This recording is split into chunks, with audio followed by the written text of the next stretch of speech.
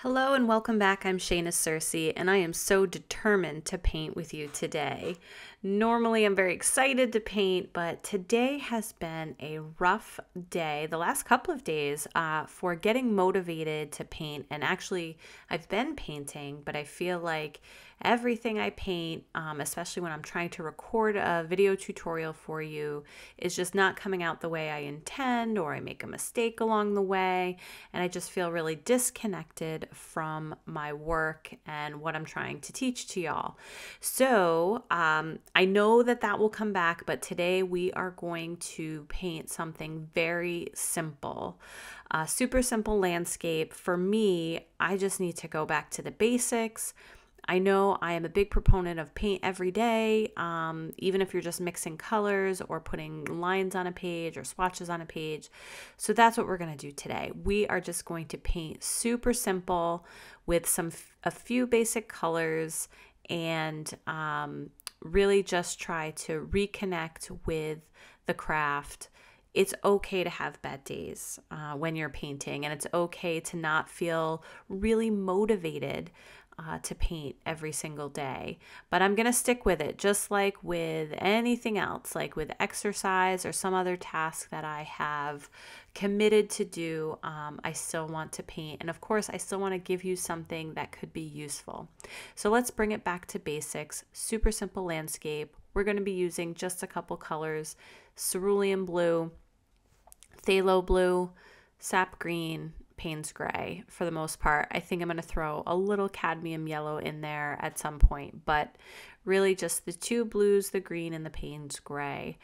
I'm going to start with my sky, and I'm going to paint a very nice, not perfect gradient wash across the sky. I'm going to mimic some clouds just by leaving some spaces blank.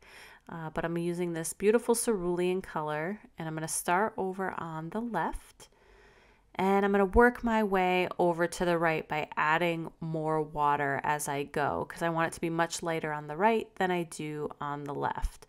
So I'm going to start by getting things kind of really wet and juicy and working my way across the page. And what I'm going to try to do is mimic what a sky would look like with big wispy clouds in the sky. Nothing, super defined or fluffy or anything like that, just some whiter areas in one section than in the other. So, and the darkest part of the sky is going to be to the left. So that's what I'm going to work on now, and I'm just going to really concentrate all my energy and efforts on just focusing on the paint and what I'm trying to do, trying to let go of all my frustrations with everything else that was going on with painting. Also, everyone else in my house is sick right now, so varying stages of illness and just still trying to get life done. So that can also lend to feeling like you don't have as much time to paint, or you're really rushed. And that way, when you do sit down to paint and you feel really rushed, you want everything to be super perfect and there's so much pressure. And yeah, maybe that's a little bit of what I was feeling, that super pressure to get it exactly perfect and not being very forgiving of myself right now. So with this project, I'm going to be very forgiving and just kind of go with the flow and get it done. And it is what it is at the end, and that's okay too. So you can see here, I'm actually really happy with this sky right now. We have this nice cloud covered area, and then the dark blue to the left, and I'm going to add more pigment to that. Everything is still very wet, so I'm working wet on wet now. I started wet on dry as I filled the page, and now everything is still wet from my first layer, and I'm just not letting it dry, so I'm continuing to add paint and water to it as I blend out some richer, deeper tones on the left-hand side there.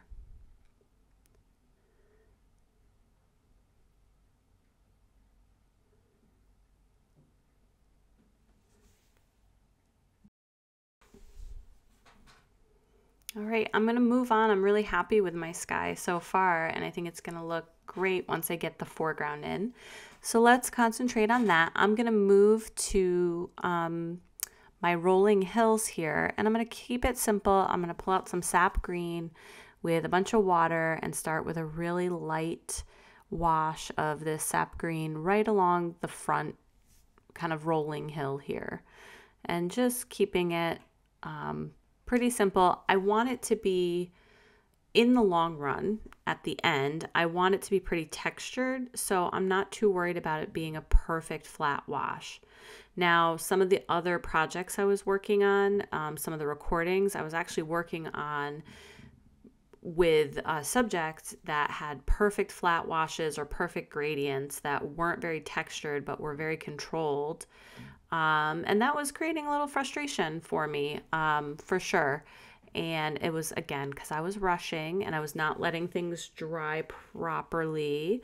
So I realized that I just needed to walk away from that for now, and I'll do something a little bit more forgiving that I can rush through a little bit.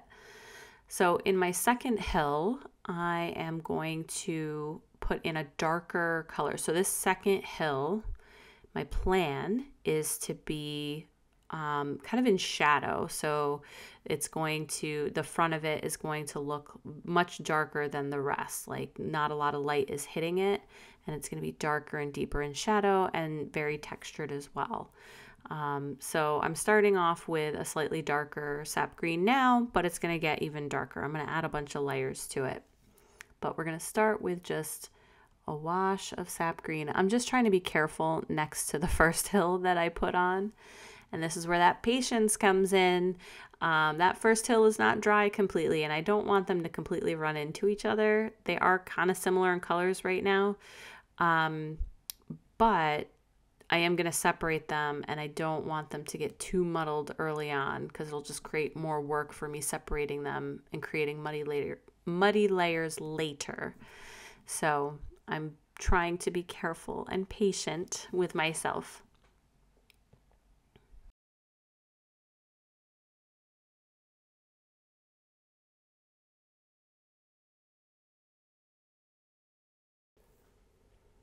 All right, I'm taking some of this darker color and I'm going to start to add it to my first hill here.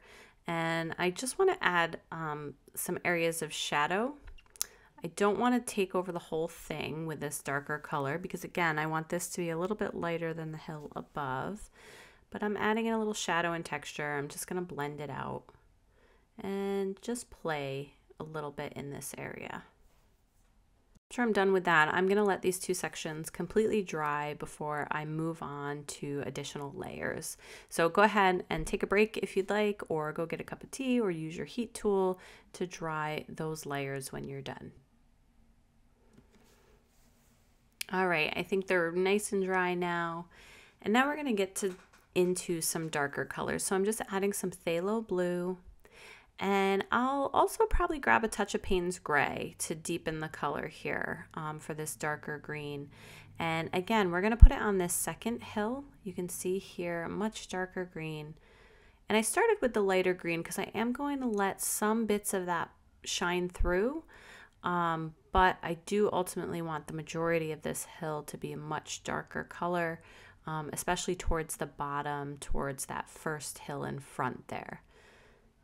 But that doesn't mean every little bit is going to be all the same darker color. There will be variations in value and texture.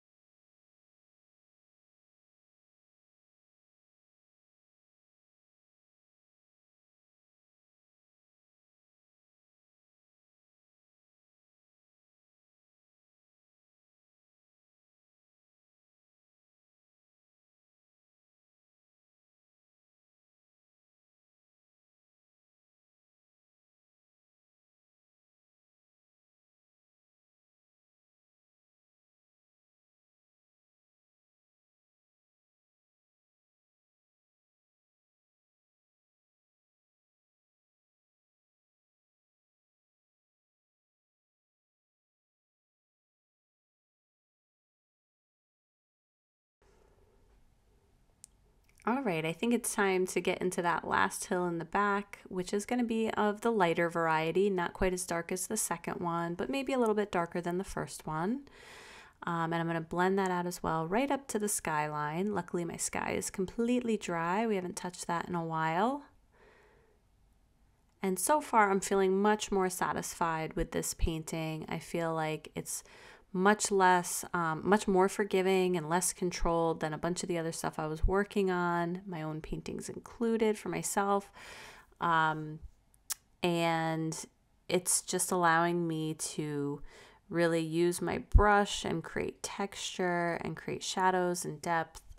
And I don't know, just loosen up a little bit. So sometimes you need to just kind of walk away from whatever you're doing and do something completely different, which this sure is. Same idea. I'm working on landscapes, but I'm working on a much different type of landscape than this. So I am definitely feeling the benefits of kind of walking away and doing this project instead, just to feel successful, to feel like I'm a good painter and I'm not frustrated at every step of the way. So adding a little bit more texture now in the foreground hill here with some of that darker color, and that top one is still wet, but I'm going to go ahead and add some additional shadows there, but they're going to bleed out a little bit and be softer and not as textured as that dries, and that's okay.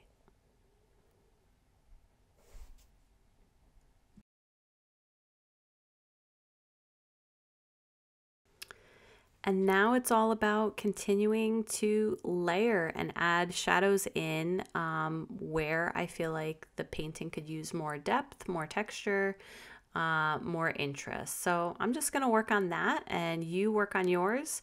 Don't be afraid to kind of find your way through the painting, play in a bunch of different areas, experiment a little with some texture wet on wet and then also wet on dry with some blending out. Those can both produce really great looks for the piece. You can see on the left there, it's more wet on wet and has smoother, softer transitions. And on the right, on that second hill, you can see a lot of separation between the areas and the texture, and it was more wet on dry.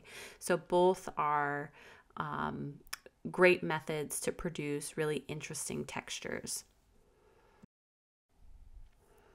All right, now I'm going to add in some trees to the horizon line here. We're just going to dot in. I used a little bit of Sap Green as well as some Cadmium Yellow mixed in to make them a little bit lighter and brighter. But I'm just going to dot those in. Let's see, 3, maybe 4. Let's do a 4th one. And maybe a 5th one too. We'll add one to this other side here. So just dotting in these irregular blobs that are going to be trees. We'll give them trunks. I'll use a little bit of burnt umber, probably a little brown burnt umber. Here we go. To add to their trunks.